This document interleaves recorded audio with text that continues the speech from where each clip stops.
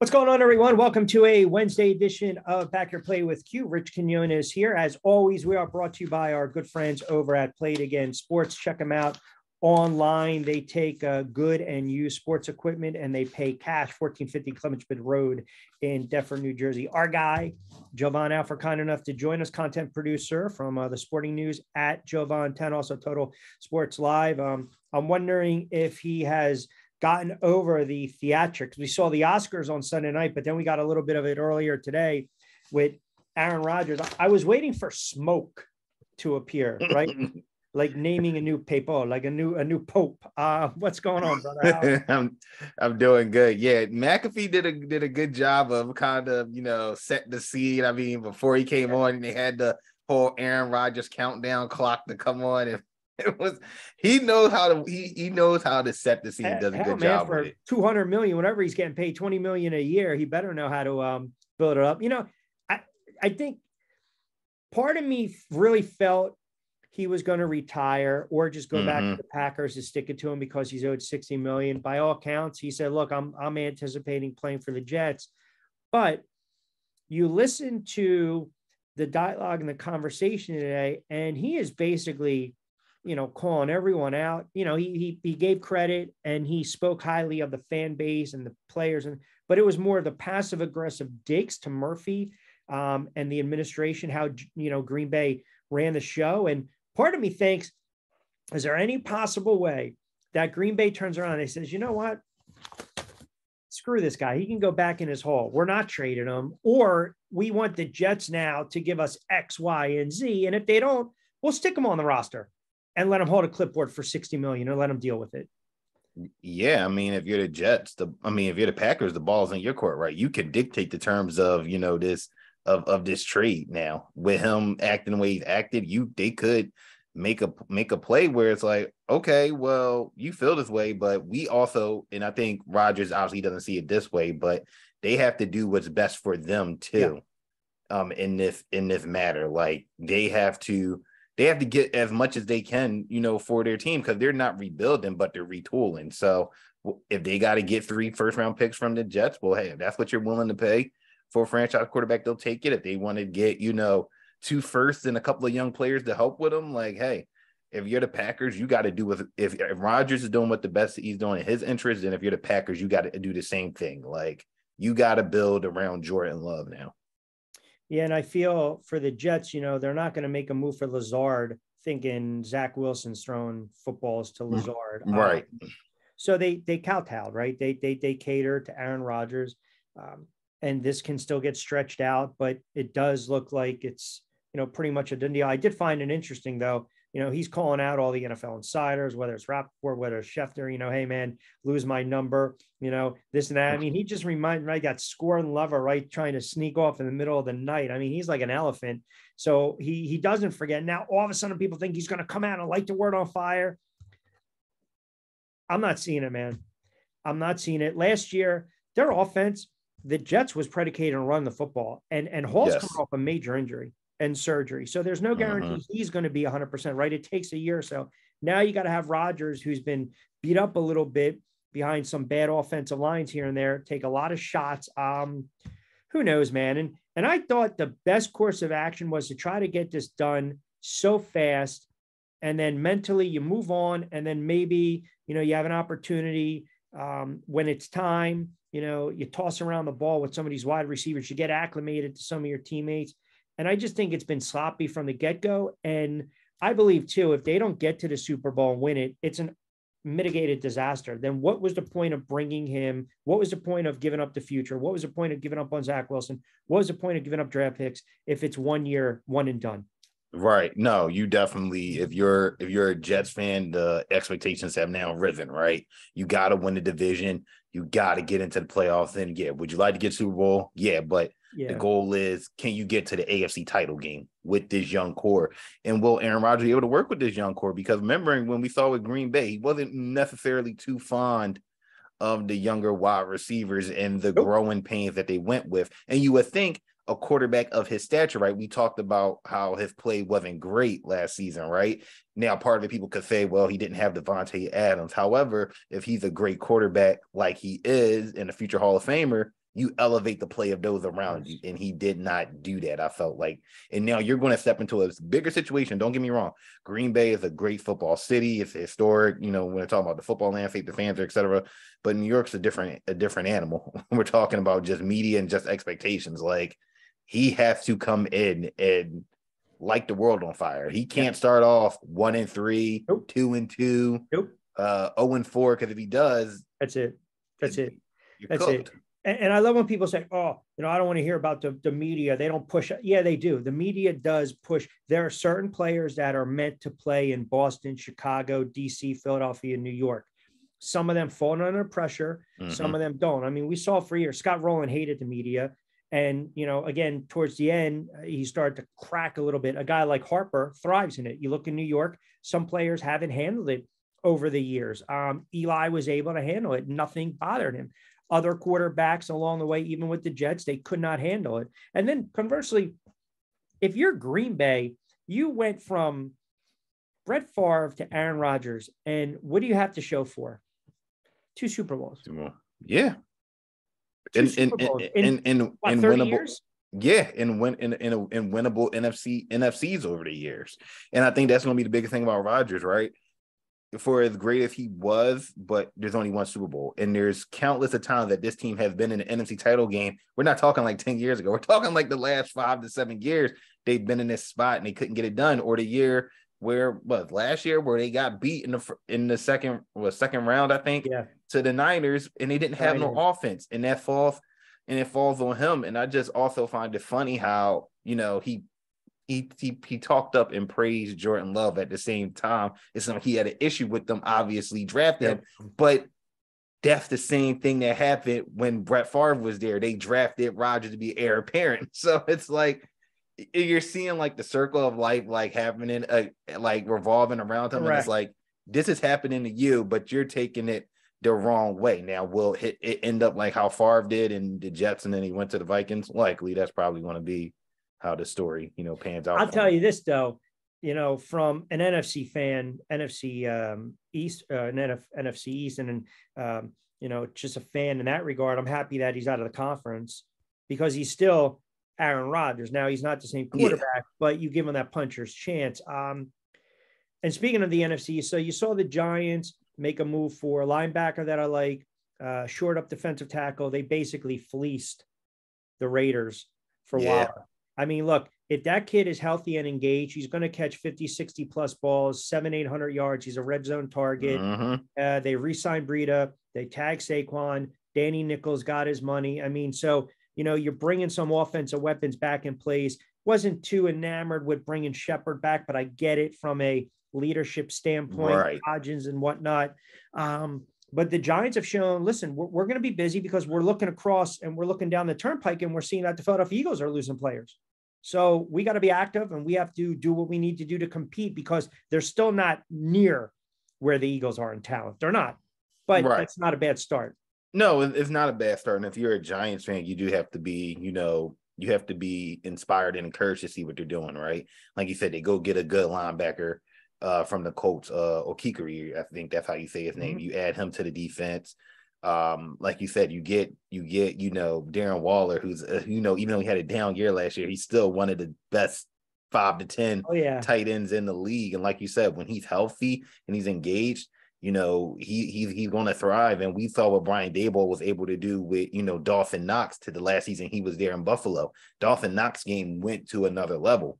And now you're taking a guy of Waller's caliber and adding him, with Daboll in an offense where they still don't have a number 1 wide receiver. We'll see what they do there.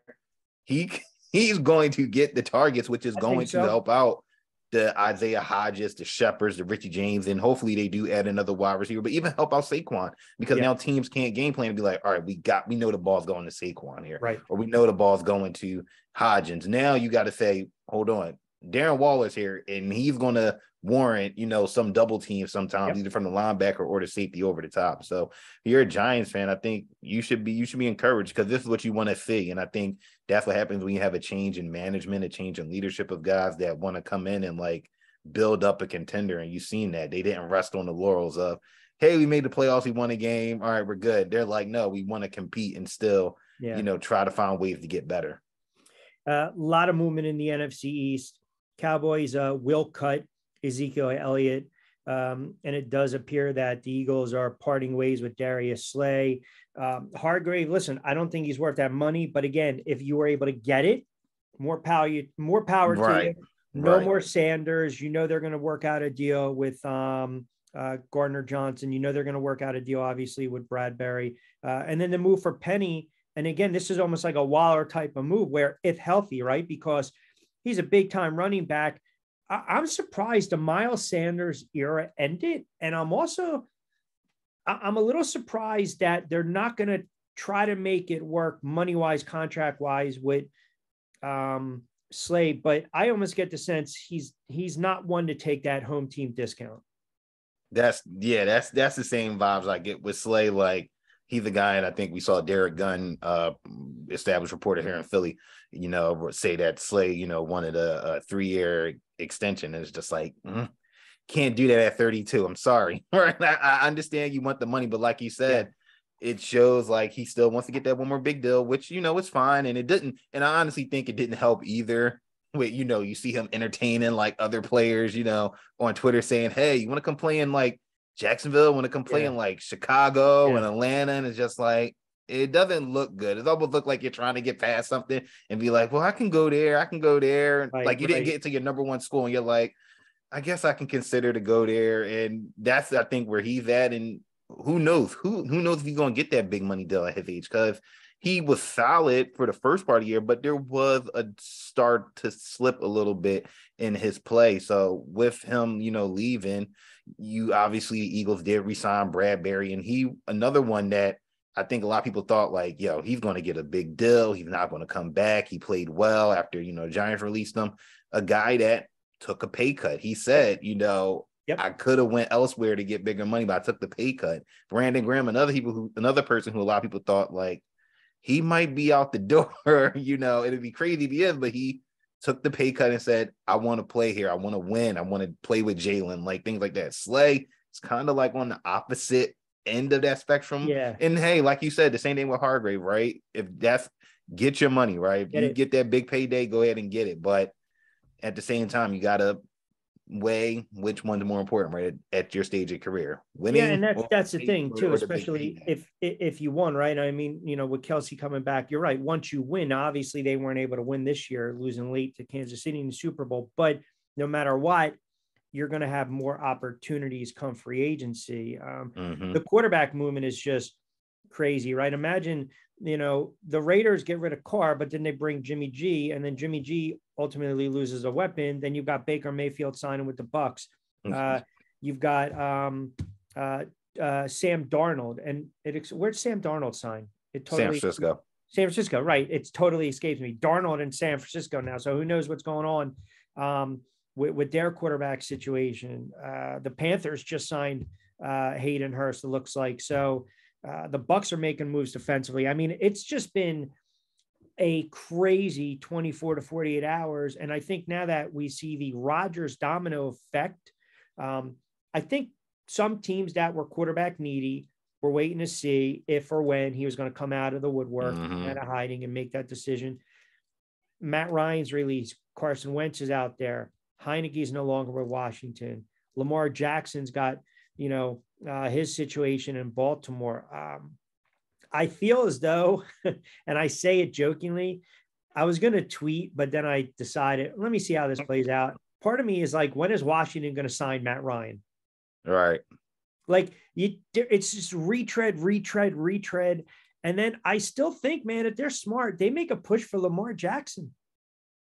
Yeah, you would think that they would, but then when we see them going after a guy like Jacoby Brissett, it seems like, all right, we'll try to, roll with him. And bridge quarterback, right? To see, like, again, he played, I think, honestly, he played better than what Deshaun Watson showed in Cleveland in that offense. And maybe if they don't make that switch, Browns might be sniffing a playoff spot, but that's neither here nor there.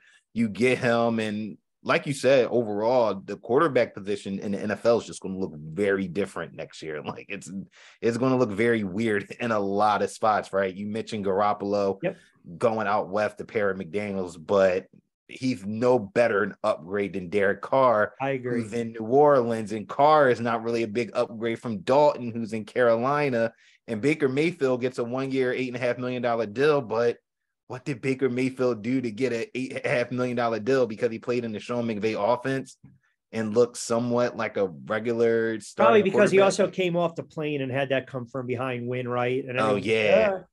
So the equity So maybe Tampa think they can get something out of him in a competition with Trask, but probably can. At least you have a viable option as a veteran with a young kid back there. And then you got the Colts, and let's not dismiss the Colts pursuing Lamar Jackson, right? Because if they're not completely sold on any of these quarterbacks in the draft, then that might be a team to kind of watch going forward in Indianapolis.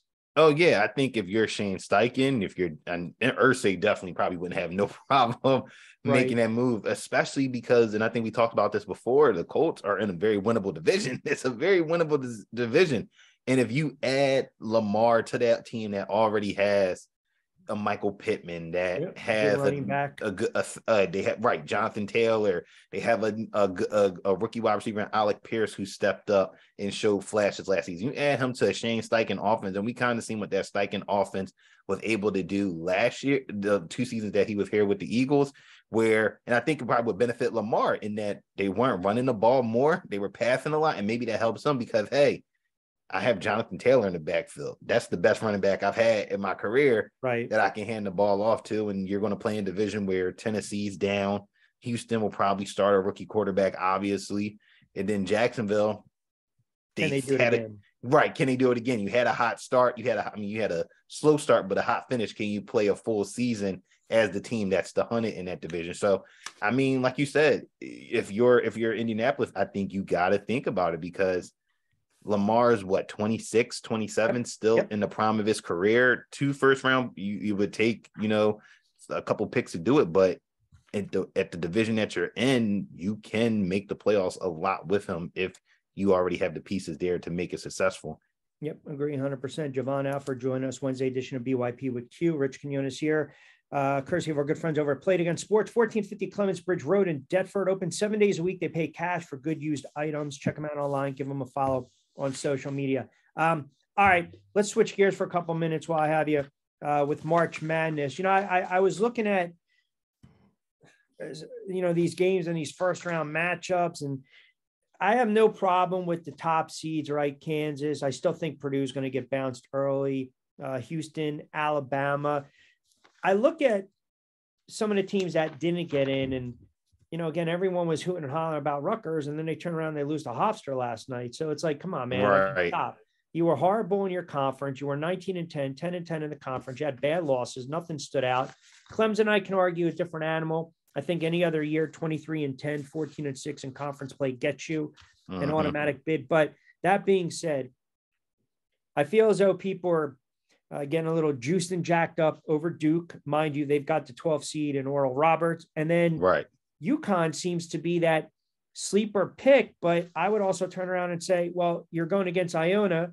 That's pretty hot right now against Rick Pitino. So those are just 2. I know there's plenty, but when you look at these first round matchups, what game or games kind of stand out? Is it 8-9? Is it 12-5? Are you looking at 6-11, 7-10? What are some of the matchups that stand out? For me, I think it's a lot of like those 8 and 9 matchups, right? Yeah. You look at that West Virginia Maryland matchup, that first one that's going to start off tomorrow. A West Virginia team that you're kind of like, they don't do nothing special, but they got themselves in. Maryland had a tough slide, at the end where a couple of close losses, but they played in a very good Big Ten. So you're kind of seeing like which way does the bracket fall for them. And then you look at Auburn, Iowa, another 8-9 matchup. Auburn, hasn't looked like the Auburn that we saw last year, right? But they also had 2 first round picks, right, in Kessler and Jabari Smith. Now they're a solid team this season, but again, a team that suffer from a lot of, they couldn't get the job done in a lot of close games, which you got to do in March. And you look at Iowa, right? They're always good in the regular season, right? Fran McCaffrey always gets it done, but somehow in the postseason, they somehow find a way to lose like they did in last year's game against Richmond, as when Richmond was the 12. So just those games, and then obviously I think everybody's waiting to see how Charleston looks, right? Because there's a lot of people looking at them, and I think Florida Atlantic, a lot of people. They had that great run. Right. Penn State, Texas A&M, I think is another fun game just because the Nittany Lions, I think that Nittany Lions are a sleeper team to me just because I believe, they don't do nothing special, but they're a veteran latent team. And they, if you watch people watching them play this season in the Big Ten, they didn't kind of bow down to nobody, and even gave Purdue a fight in a game where they were down late and still found a way to come back. So I think there's a lot of good, first round matchups, the people should, either your bracket or you're, betting on them. There's a lot of good matchups where you can swing, some money lines and some close spreads to mess around with. Penn State has Texas A&M. That's 10-7. You mentioned that FAU against Memphis. FAU, remember they had that 19-game winning streak. I mean, I don't know. I think they're the only team in the field that won 30+ games this year. I think they won 31. Yeah, there's another. I think maybe Charleston and maybe who was the Furman might be the other closest ones, but not. I think they might be outside the 30, but they're up there with how good Charleston has been. And then you've got your classic 12-5 matchups, VCU and St. Mary's. I'm wondering, is there a team you look at and you say, okay, can they be this year's version of last year's St. Pete's, right? They went through Kentucky, Murray State, Purdue. I mean, think about it. They knocked off number 2, number 7, number 3, respectively. Right. I don't know. I look at the guard heavy teams. I think it'll play out with the top seeds. UCLA, I know they're a little banged up. That's one of the teams I was looking at. I think Purdue's too one-dimensional. We've talked about them a lot. Miami, they play good defense. Arizona might be, but again, look at their seeding, right? They got Princeton first. I don't know. I will say that West bracket that's a tough bracket, man, for Kansas. Yeah, I mean, like you said, you're talking about UCLA, you're talking Gonzaga, UConn, for St. Mary's, who was a thorn in a lot of people's sides, this season. Even, even TCU, for as much as TCU had to struggle. We saw this same TCU team last year make a run and gave Arizona, a heart attack in the bracket last year. So like you said, West region is definitely tough. And for me, that team that can make a run, I think, and you mentioned Purdue, right? I think it could be, if either probably could be FAU or Oral Roberts. I think one of those two could do it. Oral Roberts, I know a lot of people probably, might be hesitant because they might be the public, underdog that could take down Duke. But people got to remember, this team is a very good offense. This team's experienced too. Second year and past 3 times they've been in the tournament. They are not new to this, ball game here. And then if they get past them, they're looking at Tennessee and Louisiana. Yeah. And again, I like a team, like you said, guard play comes down to it. And they got a very good mid-major, guard in Max Abus, who, took the tournament by storm a couple of years ago. And even in the game that they lost, to the Sweet 16 that year, they only lost by 2 points. So yeah, this team that team could definitely do something. I know a lot of people also are leaning towards Furman and how they play. I think that Duke team, when you look at it, I think right now they're 8-1 to get to the Final Four, maybe even to win it all. I saw plus 475. I think that line's only 6. Yeah, 6.5. So I was going to joke with you and say, I don't know. That line's telling me something. The phrase that I can't friggin' stand with half of these half-ass guys that think they know sports, man. What is it saying? What's the line telling you, please? Right. Let me know what the line is telling you. Share with the rest of the friggin' world, will you? I could have made the argument Rutgers is better than Nevada. Nevada gets an opportunity for the playing game, but I'm not crying too much for Rutgers. I'll tell you a game that I'm looking at too. I think it's Mizzou against Utah State. Mm-hmm. A lot of people project Utah State to maybe even upset the apple cart and get past Zona if or when Zona gets past Princeton. I'm not necessarily buying it, but I might sprinkle something on Utah State, and then NC State against Creighton. I like NC State. I think they're almost getting 5 in this. I'd have to double check. So I'm not going to go too heavy. And I really like enjoying the tournament. Like I can see perhaps Kent State beating Indiana. Right. Yeah, because so they're getting 5. This is the first time they've been in the tournament since 2017. They're looking for their first win in the tournament since 2002, but they play Charleston, Houston, and Gonzaga pretty tough, right? Right. They play good defense. So Indiana might be catching them at the wrong time, if that makes sense. And yeah, I still think Zona, UCLA, Houston, Alabama, waiting to see what happens with Purdue, man, because if they don't make a deep run, it's all for nothing. I look at it as a very disappointing season. I mean, you just look at what happened to them last year, right? They lose to St. Peter's on a team that had Edey and Jaden Ivey, and they couldn't get it done in that matter. And now they're the number 1 seed, and like you said, a lot of people can make the case and claim that they're not the strongest number 1 seed in this field. Like everybody primes them for they could be upset, and then say if they don't get FAU in the next round, then they got to take on Memphis, a Memphis team that just beat Houston in the AAC title game. And this Memphis team just played in the second round last year against Gonzaga and kind of had them on the ropes. Obviously, Gonzaga's talent took over with Holmgren and Timmy and those guys, but they, again, another veteran team that can do something and won't be afraid of the moment. Like, oh my gosh, I can't believe we made it to the second round. It's like, no, we've been here before. But yeah, it's going to be fun though. I think this year, even though we don't have like the star-studded names like we had in previous years where you knew like star freshmen at Duke, star freshmen at Kentucky, North Carolina, I think this year is just going to be fun because there's no clear cut like this team is going to go and do it. And that's what we want. We want a little parity. I don't think they need to expand the field. I think it's saturated sometimes. I know people will harp on the mid-majors and the smaller conferences. I get it. You could maybe let a few of those more in if you wanted to. So, but then you're now we're talking, wow, we're bleeding into late April for this. Well, I mean, switching some power schools out. Okay, yeah, exactly. I've heard people say actually expand. Oh no. That's why we have the NIT. That's why we had the NIT. Well, and no disrespect to the NIT. I love the NIT, but unless you're in North Carolina, then Well, yeah.